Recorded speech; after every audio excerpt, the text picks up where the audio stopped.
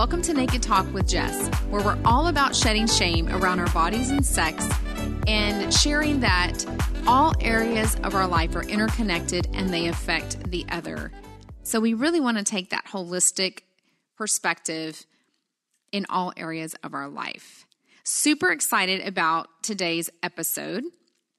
But before I share who we're going to be getting naked with for some candid combos, I want to remind you that you are worthy, and it's so important to take time for yourself, mental health, physical health, spiritual and emotional health. And especially as the year is starting to wrap up, things can get crazy. I've shared before in episode 1 some of my story, losing my brother, and around the holidays especially, it can be a hard time, and it's not always easy having grief and holidays. So take that time, do what you need to do, get counseling, see a therapist, lean on your friends or family, but I really encourage you to do that. And if you have not already done so, please subscribe so you don't miss an episode of Naked Talk with Jess. I don't want you to miss out, and I also want to hear what you love, what you want to hear more about. So please do that. You can find me on Instagram at Naked Talk with Jess. I'd love to carry on the conversation with you there. So a little bit about Marlen Esparza. She is from Houston, Texas, which is where I live, and she was the first American woman to qualify for the 2012 Olympics. And that was the first year that women's boxing was actually an Olympic event. In that Olympics, she won the bronze medal. And she's also the first woman signed by Golden Boy. And her fight coming up, she will be on the Canelo card. And there's one of only 2 women fighting in a 3-minute round. And this is the first time it's been done. So she is breaking barriers and making history. But I want to talk beyond boxing and the belt. I wanted to talk to her about life as a mom, how that's changed her body and her mind, how that's also affected her relationship and her marriage. And we talk about intimacy in there as well. And so we have a really great conversation, and I think it's so important for us to go beyond just what we see from people on the outside.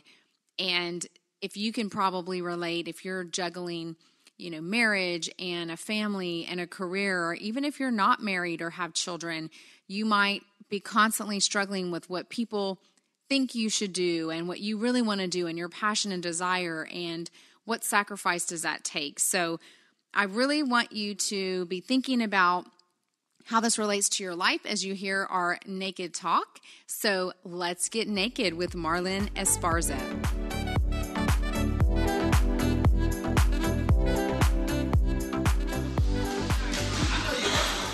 All right, so I'm here with Marlen Esparza, and she's right here from Houston, Texas. Woo woo! And she is an Olympic medalist boxer, and we're going to find out what's behind that boxing, Marlen. We're going to have some candid conversations about the real Marlen and all the stuff that maybe people aren't seeing behind the scenes. So welcome to Naked Talk with Jess podcast. I'm glad to have you here.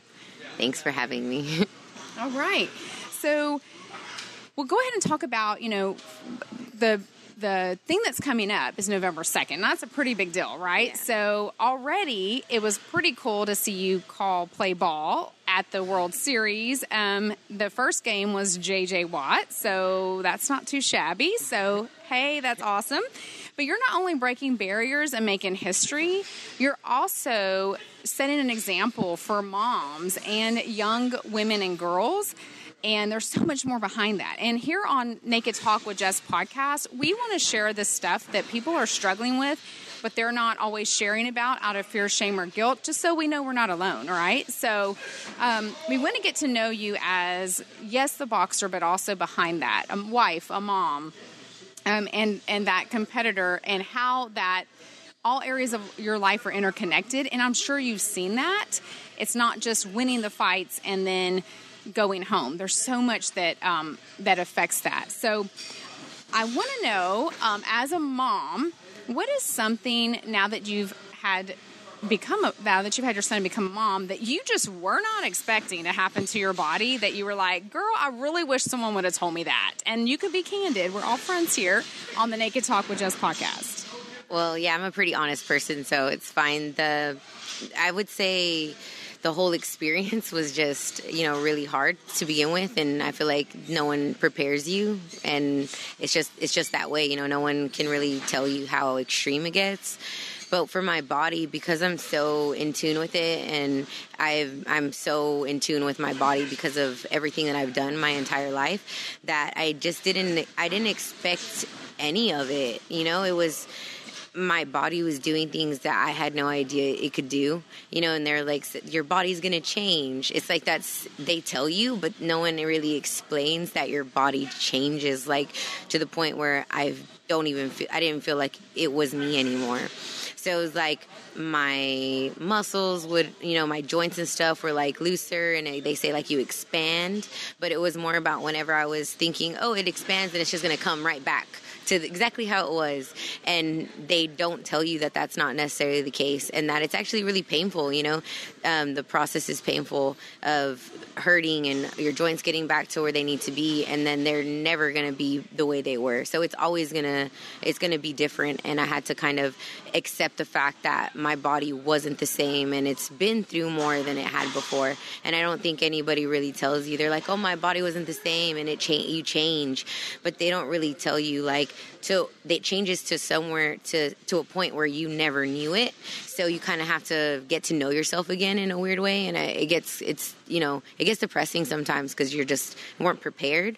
But I don't think it's anything that really anybody can prepare you for. So it's kind of hard to say, why didn't anybody tell me? Because I don't think you can explain it when it just happens.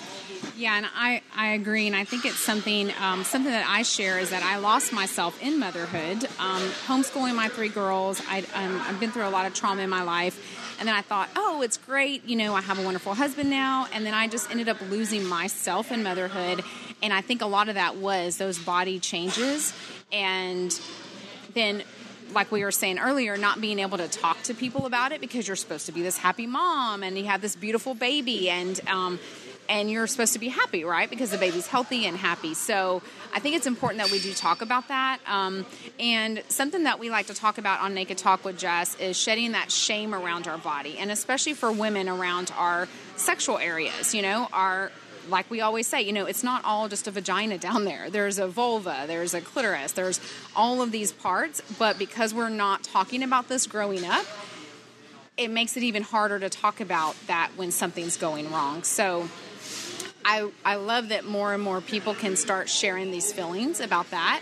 And then along that line, with sharing feelings and communication, when you're fighting and you're traveling a lot and you're putting your body through all this, I would love to know, how are you keeping that intimacy and that relationship with your husband, and especially after having a baby, sex changes, your body changes. Now you have this little life to fit into your schedule. So is there anything that you do to keep that intimacy with your husband?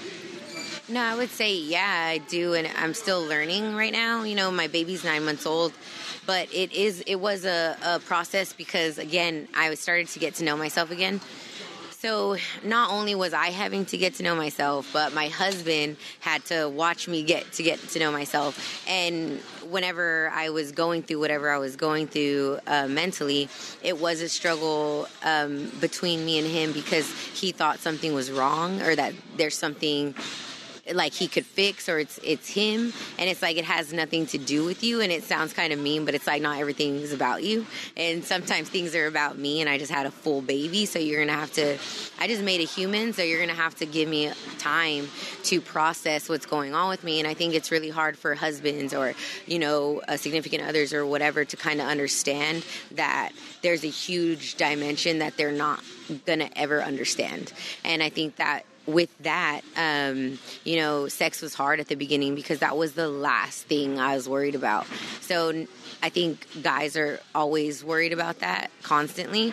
And I think that with me and my husband, it was hard at the beginning because he thought that I was mad, or maybe we're never going to have the same sex life that we had before.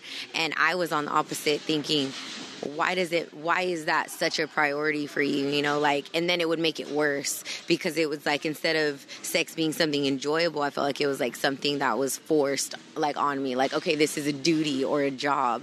And it's like, okay, I had to tell him, like, I'm going to need time, you know, and I'm really going through things right now. And it's just something that you're going to have to understand. But then the guilt kicks in. So it's like, you feel like you're a bad wife, or whatever it might be that comes in with your relationship when, you know, sex is becoming an issue, because it's such a big part of a relationship. But I really just had to kind of take a step back and remember that, one, he doesn't know, right? So I can't be angry at him for not understanding, because he's never going to understand what it feels like to change and to have a baby, and the emotional strain and physical strain that comes with it. They see it, but they don't understand it. And two, I had to remember and remind myself that, like, I married him, and he's the father of my child, and I do love him, but I was so consumed with my own issues that I really feel like I wasn't appreciating him enough, because I was so stuck in my own head. And once I allowed myself to just keep appreciating him and be grateful that I have him, and that's when, you know, the sex kind of had its ups again, because it was like, it wasn't a duty. It was like, I love you, and I'm trying to show you that I love you, and more of like an appreciation of the fact that it's not your fault that you don't get it. But I'm really grateful for you, and I think that was kind of my way of, you know, moving forward. Yeah, and that's one thing that we talk about on here, is being able to communicate those things, because men see it differently, just like you said. And a lot of times they're seeing that as, oh, she doesn't want me, or something's going on. And it's important to have that communication even outside of the bedroom, and then to be able to talk about those things, not just when you're having sex, right, or not having sex, and sharing that, hey, I love you, I'm here for you. I love that you're being honest, and you're saying, I don't know, I'm figuring this out. It's your first time going through this. And more couples need to be able to, once again, going back to that, shedding that shame around that sex in our bodies, we need to go back to be able to speak openly with our partner. And there are ways to be intimate without just sex. And a lot of times we just think of sex as penis and your vagina and intercourse, you know? Yeah. And that's how we were kind of raised thinking about it. But it's not the case. There's other ways that you can be intimate and keep that. So I love that you're working on that together. And I think that's going to be a good example for other young women and moms as well going through it. That's so important to keep that communication going. So if there was anything that you wanted to share with other moms, I know we talked about our body changing, and it's one of those things, right? You don't know until you go through it. But is there something you would tell moms that they've had their babies, maybe they had a few, or they're still little, maybe they're not competitors, you know, or pro athletes, but they're trying to figure this thing out, that I like that you've shown that you can have a baby and it doesn't have to take your passion away. Is there any advice you would share with them on, hey, I don't know if I need to give everything up. Now I have these little humans in my life. What's something you can share with them to keep going for their passion, whatever it may be? I would tell anybody who still wants to continue on doing what they're doing, or doing what they love, and being a mom, that's not wrong. You know, I think that's everybody's initial take on it, is that you have to choose. Like, you have to choose, or one is not going to get 100%. And I feel like that's what you have to, that 50% is 100%. So if you're doing as much as you can, then that's 100% like enough. So I think everyone's like, it's either all or nothing, and it doesn't need to be that way. I don't know where we got that from or why we think that way, but 50%, 25%, it can still be 100%. You just have to learn to be okay with dividing your time up, and it's, it doesn't mean that you're any less invested, or you're not, you're lesser than you were before. It just means that you have more things to worry about, and that's it. You just have more on your plate. It's not that big of a deal, and I don't think women need to be so hard on themselves. because I feel like we've already fought to kind of be able to do what we want and have kids. You know, that was a big stage for women, learning to have their own career and have their own life, and then also be a mom. And I don't think that we should have to feel guilty about it. And it's just, you know, it's okay that you're doing more than one thing at a time, and it doesn't mean that you're going to be a bad mom. Yeah, I love that. And I know for me personally, when my husband, I've been through that, lost myself in motherhood. I thought, no, I need to give up these things. And he noticed me kind of going down. He noticed I wasn't happy. And now I've decided when I'm with my children or my husband, I'm going to be 100% present with them or him. And then I can feel better about doing these other things, keeping those 1,000 tabs open in our mind, as we often do as women. And so I love that you're sharing that. No to mom guilt. It's over. We don't need it. So I do. I was actually going to, because it reminded me, I was actually, I went on my first vacation with Saint and my husband after my second fight back from having the baby. And I remember I was thinking, I told my husband, I don't think it's a good idea because I have too many things I need to do, you know, and I don't get to see my son a lot. So then I was like, I need to go on this vacation because I need to spend more time with both of them. But at the same time, I was like, I have too many things to do, and then I'm going to jump right back into a fight, and it's going to put me behind. And so it was this huge struggle. And I was at the swimming pool when I was on vacation, and I had ran into this lady, and she just started talking to me because my son's really cute, and she was just talking to me about my son. And she had said, long story short, she had got to the point, and she was like, I work and I do this and it's hard. And she was like, but really all you have to remember that it's about quality over quantity. So it was like, that really helped me a lot, because I was like, the times that I am with him, I'm going to make sure that, you know, I'm present and I'm making eye contact with him, and I'm, you know, he knows that I'm fully engaged with him, and I'm not, you know, trying to do other things while I'm with him. And it's really helped me a lot, because I feel like the times that I do have, it's more valuable because he knows when I'm there, I'm there. Yes, I agree 100%. And I think that's some good things to do. I do want to touch real quick on mental health. I know that's important to you as well. I've shared in the past podcast about my brother and other family members that have mental health. And can you tell me real quick about where that passion comes from? And then also, I know that you help with OK to Say as well. I would really like our listeners to know about that, especially if they're struggling with things and they're still having that fear, shame, or guilt that it's not okay to talk about it.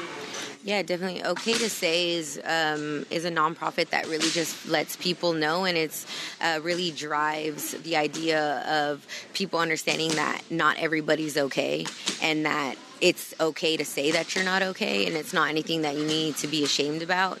That just because you can't see it doesn't mean it's not there, and you need to realize that everybody around you is going through things, and that no one really needs to be ashamed of it. That everybody that you know has struggled at one point or another mentally about what's going on in life. And I think that, you know, it's a really positive note to send to people that everybody you know has struggled. Not everybody's perfect. So it's okay if you're not okay at the time to just say, you know, that I'm not okay right now, and let everybody know that that's something that's going on with you. So it's not so harsh when people actually want to say it out loud. But it's something that I've been really, I wouldn't say passionate about, but I've struggled with depression my entire life and anxiety, so it kind of goes hand in hand. But that's something that I've had since before I can remember, and it's just who I am.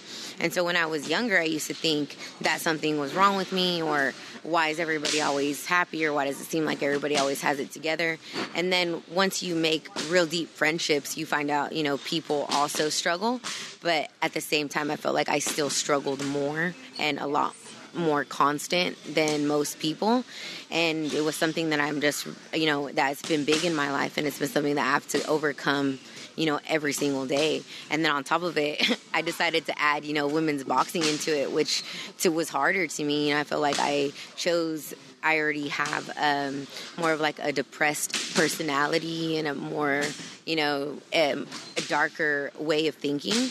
And then, boom, you add in so many obstacles and problems and adversity, and it made things a lot harder for me growing up. So because of that, I really like to focus on the fact that kids, especially, because I feel like if I was younger and someone would have taught me that it's normal, or, you know, this is how it works and this is how you are, and then there's nothing really wrong with you. I feel like if I would have learned that at an early age, then I would have been a lot better now than I was. And I feel like kids need to understand that, what they're feeling, and know what they're feeling and how to deal with it, instead of just trying to box it up and hope that it goes away. And so to me, you know, it's a big deal. Yeah, and I like that. And just starting, once again, on the podcast, we just want to have those candid conversations and start them so people can, one, say, hey, I'm not alone, and two, not have that fear, shame, or guilt about it, and know that there's resources out there. So I will definitely share that on the show notes. Okay to Say, I think it's TX, isn't it? Okay to Say also is Texas. And then before we wrap up, I just want to say that it's been a pleasure to meet you, and you're going to be on the Canelo card, and one of two women that are going to be the 3-minute round, which is Correct. Really cool. So that's another barrier that you're breaking. So that's coming up November 2nd. So I will be definitely watching you here from H-Town and cheering you on. Thank you. Thank you so Thank much. you. All right. Bye. Bye.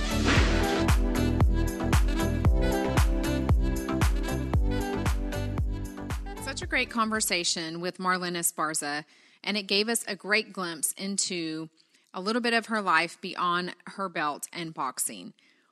Be sure to subscribe to Naked Talk with Jess so you'll know about future podcast episodes. You can find me on nakedtalkwithjess.com. I'd love to hear your questions or comments. There's a microphone to the right on the homepage. You just click it, send me your message, and we might be able to play it on the show. Make sure that you connect with me on Instagram at Naked Talk with Jess. When you're listening to the podcast, screenshot a picture of you wherever you are or your phone screen, and be sure to tag me at Naked Talk with Jess. I'd love to share it on my stories. Until the next time, take care, and remember, shed that shame around your bodies and sex.